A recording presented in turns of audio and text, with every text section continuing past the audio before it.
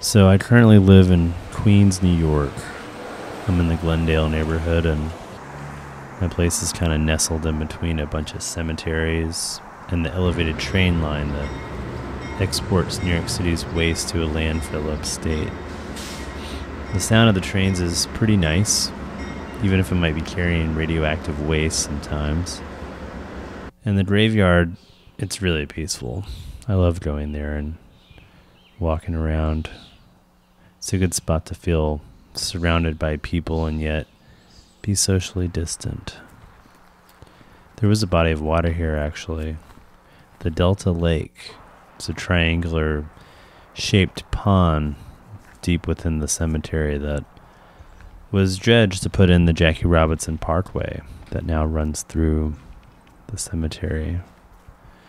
And just beyond the cemetery is the Ridgewood Reservoir in Highland Park, which is a freshwater wetland. It's a beautiful habitat now. It's a snapshot of what this area might have looked like back in the day before we changed it all to our whims. This neighborhood is really chill, especially now after the pandemic hit. Yeah, I've lived in New York for around 20 years, which is crazy when I say that out loud. Time is so weird though, right? This is a photo I took from the summer of 2000. It's the first time I ever went to the water in New York. And we came down there to the Williamsburg waterfront. It was all abandoned and beautiful and free. With that great view of the city, I instantly fell in love and moved here within a few months after that. So the waterfront for me has always been an escape, from the chaos of the city and from the masses of people scurrying somewhere important. It's been a place to clear my head, just think, look out at the city. After Williamsburg became infested with giant luxury condos, the waterfront obviously wasn't the same anymore. So I kept on moving, following the water's edge up to Greenpoint. Along the East River, I found myself at a tributary known as the Newtown Creek, where even fewer people hung out. Now, I like people, but it's really nice to get some solitude, especially when you're in nature. And yes, it's nature. It's urban nature, but it's still nature. And there's lots of plants, and there's wildlife. There's so many sweet moments out there, I just like to hang out and watch some non-human activity for once. Like a family of Canadian geese bathing in a dirty puddle. It's beautiful though, it really is. The Newtown Creek it's probably not quite as known as the Gowanus Canal, but I like it even more for that. It's an underdog in New York City waterways, and it's the waterway that I've consistently lived closest to. It is indeed a Superfund site with a long history of abuse and neglect. But it's on the mend from what we did to her, slowly but surely. And there's some great people who care. And there is some time to heal. If we start to change our ways, she will heal eventually. People ask me all the time, don't you get depressed hanging out down there? And yeah, it's sad. It's sad to see what we do to our waterways. It's sad to watch the trash that builds up along the shoreline. But it is what we do to the world, and I'd rather see it firsthand than not see it at all. And I'd rather get to hang out down by the water than just completely avoid it. It's been one of my favorite things to do in New York City. And so it's been really hard during lockdown as the weather starts to get nicer. Yeah, I've been in quarantine now for the last 2 months with everyone else in New York. And even before that, it was kind of winter and I had been out of town. I hadn't gotten down to the water very much. So I've been dreaming about it. And I've been talking about it with my water family and friends. And so I decided to go for my first walk down to the creek today. So from my house, you walk up Fresh Pond Road, which is named after some real fresh ponds that used to be up around here. I think at this playground right here was one of the ponds. As I walk, I always think about the history of this road and of those ponds that used to be there that were dredged to make way for development. And I think about how Fresh Pond Road was a Native American trail that was used by the Mespaches tribe to go down to Brooklyn, down to Jamaica Bay, to go fishing and clamming, and then to come back home to what is now known as Mazpeth, which was derived from Mespaches, of course. And Mespaches actually translates to "at the bad water place," curiously enough.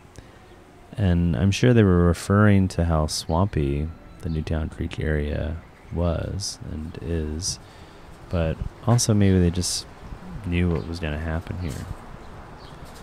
I always try to imagine what it was like back then. I like to pay my respects when I'm down by the water. The Dutch colonists came in the 1600s, and you know how they like to ruin the party. Unfortunately, this road became known as Kill's Path, which doesn't quite have the same ring to it as Fresh Pond Road. So, okay, I'm at Metropolitan Avenue now, and I'm gonna take this down for a while. Still a bit of traffic out here, even as we are supposedly sheltering in place as a city. Where is everyone going, I wonder? What are they doing? I'm just on a mission to get to the water, so I keep walking.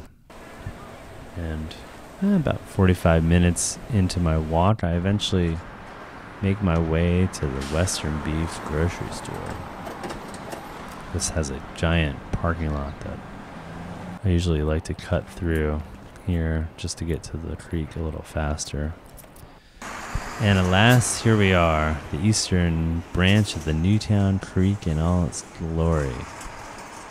I've done a lot of printmaking in this zone, actually, in the English Kills section. It's a good spot for the grime, unfortunately, due to the placement of a combined sewage overflow pipe that drains over 300 million gallons of sewage a year, which is totally insane.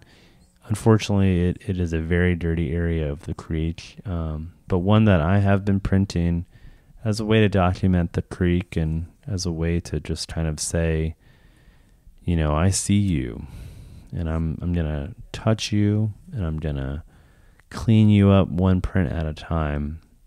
So yeah, I follow the water's edge past the old charming Grand Street swing bridge. I can swing out about 90 degrees to let ships pass. I'm not sure the last time that's happened, though. I always think about how this used to be Furman Island over here, an idyllic getaway back in the day.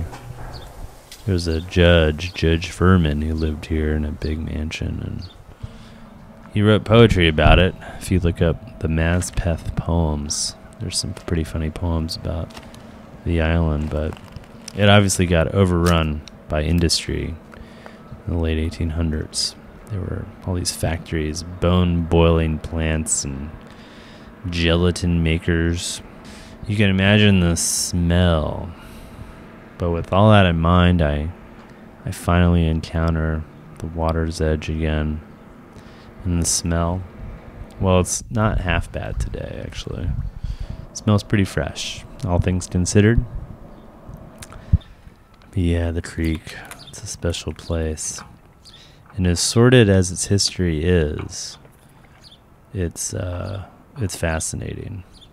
And what history isn't sordid in New York City, you know? Such a degenerate history of tricksters and cutthroat capitalists. But it's also crazy swirling pot of goodness, too.